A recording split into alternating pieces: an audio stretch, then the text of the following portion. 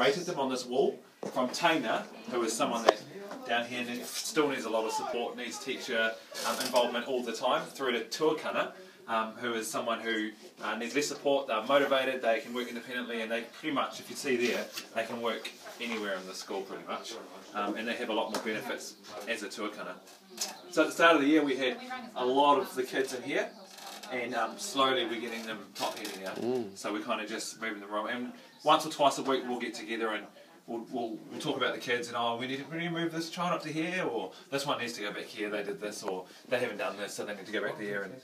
But the best thing about this wall is you can hold the children accountable. So I'll get a child here, someone who might be reflecting on the tree in a moment, and I'll look at these levels and I'll say, you know what, why have I moved you down to this level? What are you not doing?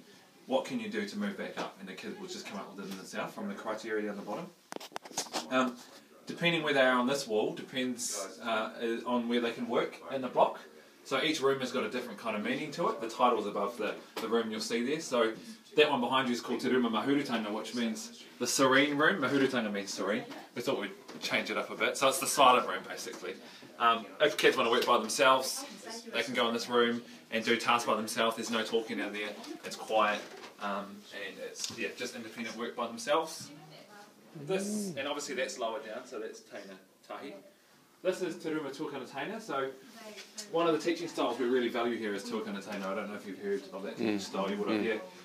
So the desks in here are set up for them to work in pairs. So when they want to work with a buddy, if they've got any tasks they need to complete with a buddy, they'll come in here and just work in pairs of groups of two, and they can talk and stuff in there as long as they're doing the work.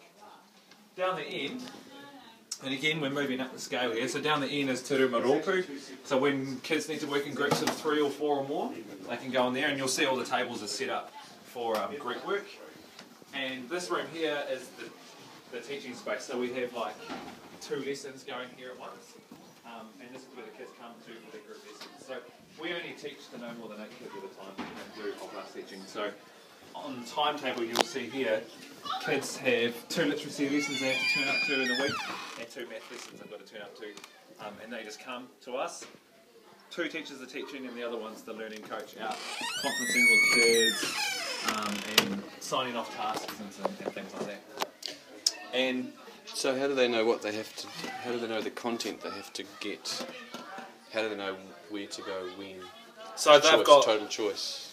This is timetable, so their group sessions are timetabled. Yeah. But when they're not with us in a group, and if they're not doing a follow-up, then they're working through an UPL sheet, which we make each week, which is a set of 20 activities that they can choose from, depending on what activities they like better, and their own tasks as well. But they choose from them, and they've got to get a certain amount of points by the end of the week.